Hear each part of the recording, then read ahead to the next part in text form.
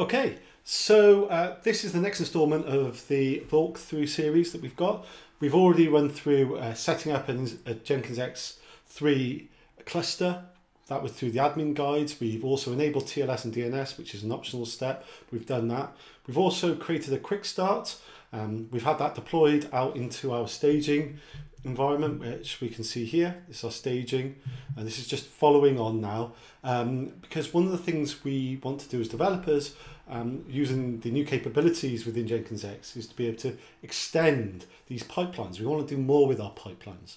So we're using Tekton as the pipeline orchestration, and what we want to do is extend this. So going down to the v3 docs, we can look at extending. There are a couple of extension points which we can look at other guides further down the road, with plugins and charts. But for this guide, we're going to focus on triggers.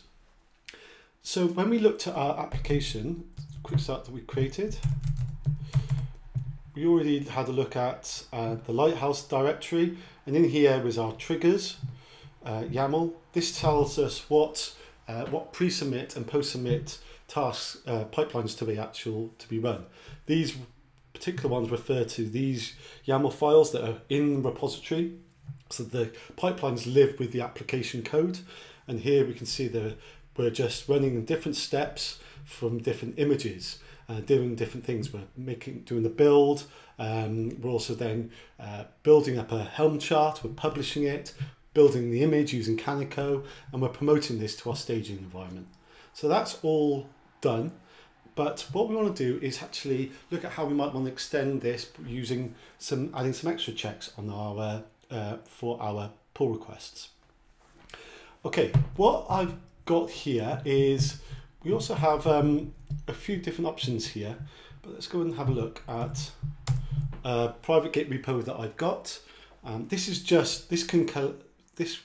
an example of how you can build up reusable pipelines that are referred to by URL from our triggers YAML. So we have a simple pipeline run. This again is a Tekton resource, and this is just going to has a pre-pen step. So before this pipeline runs, it's going to do a git clone of our pull request, and then it's going to run this image, which is just a Chuck Norris. It's popular with the Jenkins community, being able to have triggering friendly comments, quite frankly, on a pull request. So we want this to be able to run as part of a pull request. So how would we go about enabling this on our application for our quick start that we've created? So first of all, we want to have a look at our triggers. Let's just double check we've got git fetch origin. We'll make sure we've got the latest code. Ooh.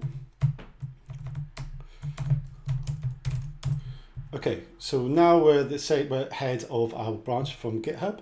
Go back to here. We've got our triggers YAML, which is in our repo.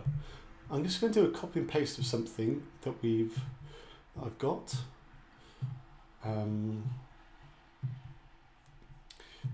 Okay, so what we can actually do is we can add in an extra trigger under our pre-submits, so that when this runs, when a webhook event is triggered from our Git repository, then it'll actually run this context called Chuck. We don't want it to run all the time because we want to be able to enable this using a particular command. In this case, JXChuck. And again, this is all configurable. Now, rather than the pull request and release YAML that we were referring to the local in repo config here, we're actually going to reference via URL the foo.yaml that we've got in my private repo over here. So let's go back. Let's save that. Git commit -m feet enable chuck git checkout. Let's work on a branch again. Let's git push origin chuck.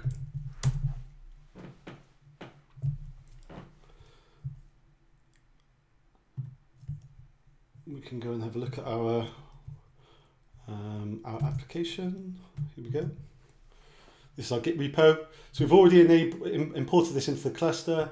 We can go and compare this and make a pull request now, enabling our Chuck context to be an extra check that gets run as part of the pull request pipeline.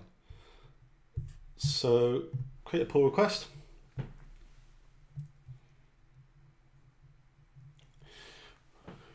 Right, again, we've got our our normal PR pipeline that's running using the in-repo configuration. But now what we want to do is see if we can trigger that extra context we're doing. JX Chuck. Let's comment this. Here we can see we've got an extra context run. Let's go and have a look at the pipeline running. We can see that's the prepend task that was running that we saw, and now we're running this step Chuck. Now it's commented on our pull request. Let's go back, and here we go. We've got a little bit of fun, but it just goes to demonstrate what more control we can have over our pipelines and enable more checks. In this example, we've just commented on the pull request, a nice little Chuck Norris joke, which is a bit of fun. But you can see where this could be extended to do anything you want. We want to shift left, we want to run more security checks and enable more control, all triggered by chat ops on our pull request.